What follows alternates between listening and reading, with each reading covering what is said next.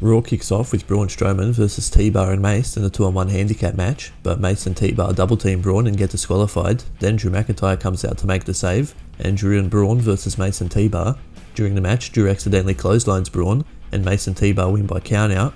After the match, Braun hits a running power slam on Drew. The Miz and John Morrison are out for Miz TV, Elias and Jackson Ryker are there too. They trash talk about Bad Bunny. Then they start singing and Damian Priest comes out, and so does Xavier Woods and Kofi Kingston, and they start throwing tomatoes at Miz, Morrison, Elias and Ryker.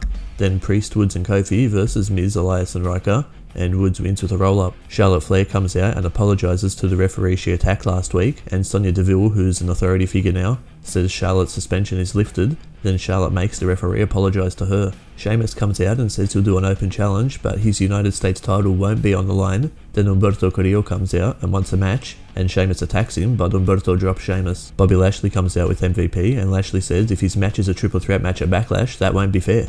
Randy Orton and Matt Riddle versus Shelton Benjamin and Cedric Alexander, and Riddle wins with a floating bro. Asuka, Naomi and Lana versus Nia Jax, Shayna Baszler and Rhea Ripley.